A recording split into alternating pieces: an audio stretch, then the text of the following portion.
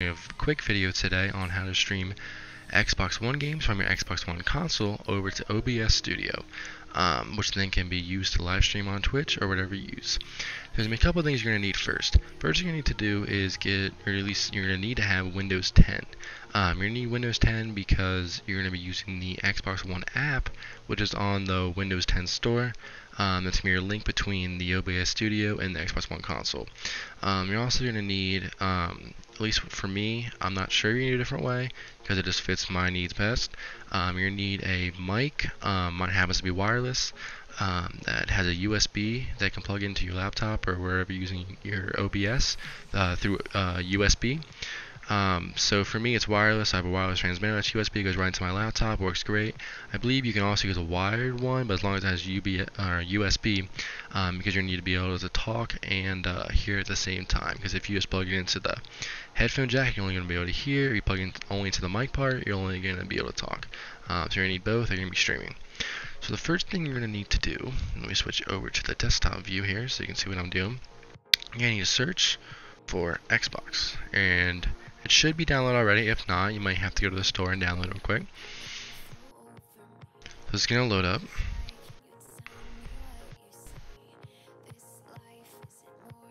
Alright, so the first thing you want to do is go down here, down towards connection, the little Xbox symbol right above the settings. So then it's going to say connect to your Xbox One. So for me, I already have my Xbox listed here, but if it's not listed there for you, which it shouldn't, it could be though, you're going to have to hit add a device right here, and it should come up with your device here. If not, you're going to have to go in your console and find your IP address in there, and that's in the settings, and then put it there, and then you can connect. Let's go ahead and connect. So it connects really quickly. First thing you want to do probably is you're going to want to hit test streaming, and once you do that, it will tell you based off your network quality and what type of PC you have and how well your console runs and everything. It'll tell you what setting or what quality you can run your stream on. There's low, medium, high, and very high. I recommend using medium. I don't think you really need to go as high as very high and high. I can, like it lets me, because I use Ethernet for both PC and Xbox. So it's pretty good connection, but I just use medium because I don't think there's much of a difference. If only one of your either your console or PC is on Ethernet, or they're both on Wi-Fi, you may need to use low, but I would first try medium, just check it out. But you can do high and very high if you have a good connection and everything, and it runs okay. But for me, I know sometimes it's a little laggy and everything, so I just use medium and it runs fine. So then you're going to hit stream. The stream will come up and it's connecting to your Xbox One, which should be on at this point. So this is the screen that should be on your Xbox One. So you're going to hit continue here because you're going to be using a controller through your console and not through the Xbox One app. So it's going to bring you to your dashboard because it's going to be whatever is on your console. So the first thing here is there's a little bit of delay you'll notice. It's like a few milliseconds from when you hit something. And the sound's also off by a few milliseconds, which isn't a big deal in most games, except for maybe Call of Duty or something like that. Like I was playing Call of Duty, and I got used to it, I guess, and it wasn't like a big deal. But sometimes when you shoot, the sound of the gunfire be like just a little bit after the animation of the shot being fired. But in most games, it shouldn't be a big deal. Like Rocket League, I don't think it's gonna be a big deal or anything like that. So then the first thing you want to do after you get to this, and after your console, the Xbox One app should be synced with your console. What you're going to want to do is you're going to want to switch over to your OBS, and I already have a scene for this. You're going to want to make a scene, and it's called Xbox. That's going to have, you're going to need the display capture. So to get to display capture, you're going to go here and then go to display capture, hit OK, and then size it however you need it. So this is my display right here.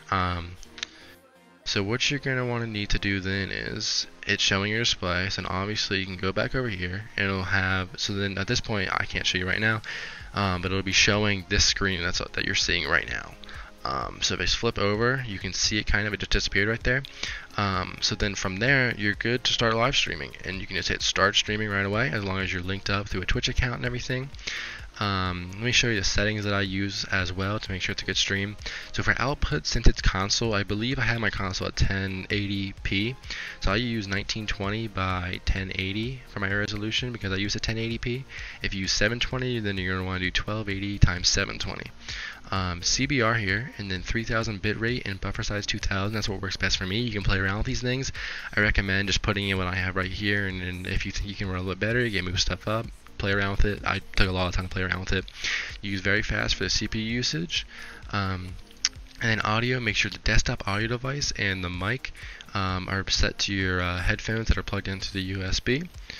And so that way you can hear the game volume and everything, because you're going to be getting the game volume off your PC through the stream on the Xbox One app here. So that's where you're going to be getting the audio from, and then you'll also want to be able to talk through it. That's going to be plugged through your PC, so that's where the audio is a little bit behind and everything. So up here you can change your quality if you like to. Let's see, I have it set on medium right now. You can stop streaming and whatnot, and that's just for the Xbox One app and not for OBS. So that's how you get in OBS and everything. One other thing that I noticed that some people have videos on this, but they don't really explain everything too well and whatnot. Hopefully I'm doing a good job.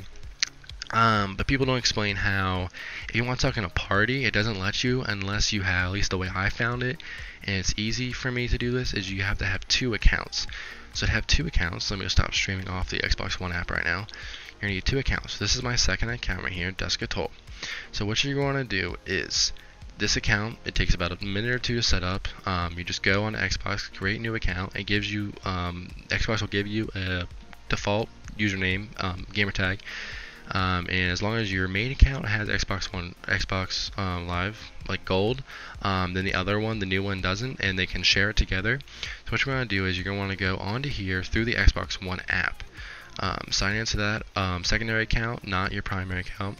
Go to the parties thing right here, hit start a party, and there you go. You have a party in here, so you can even do it in the console, but it will be on the console for that. So what you're going to want to do is make sure you're friends with this account on your primary account, and then on the console itself, you're going to want to go to the parties, to your friends section, sorry, and then go to your secondary account and join their party, so that way other people can join your party. Because if you only have one account and you're on here on this app using one account, you're gonna have to stop streaming, invite people and whatnot, or join their party, which is just kind of a pain. So that way this account's on here to talk and whatnot, and then you can use the other account to join their invites or join parties or invite people to the parties on there, so you don't have to stop streaming or anything.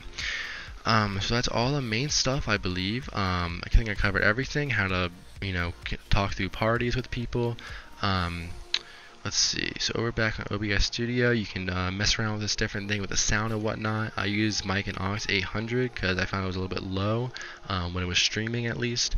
Play around with that a little bit. You may need to change some of your in-game stuff, in-game volume and whatnot, because it does play a little bit loud. So the main stuff you're going to need to do is just make sure you have the display capture. It'll be covering your display. And then make sure you're going to be using Windows 10 for the Xbox app. USB mic, at least you can try it without one, but I definitely recommend trying to get a USB mic. That's how I found it to be best. And then make sure you have Twitch account set up to the OBS and everything, and be able to live stream right through. Good connection. Play around with the different settings. See what fits you right. And it worked flawlessly for me. So I guess that's it for the video. If you have any questions, leave a comment down below. And then my YouTube is PattyWhack813. Leave a subscription. This is my first actual video like I'm doing on my YouTube. Just starting it up right now, actually. Just started streaming as well. You can see in the top right, it says I have total followers 9. I just started. So you can go ahead and also follow me on Twitch too if you want to see me. I play different Xbox One games. Such as Call of Duty, Rocket League. I play a lot of FIFA, so I play different games and whatnot. So if you want to follow me on Twitch as well, that'd be great. It's also PattyWhack813 on both YouTube and Twitch. Anyways, have a good one. Peace.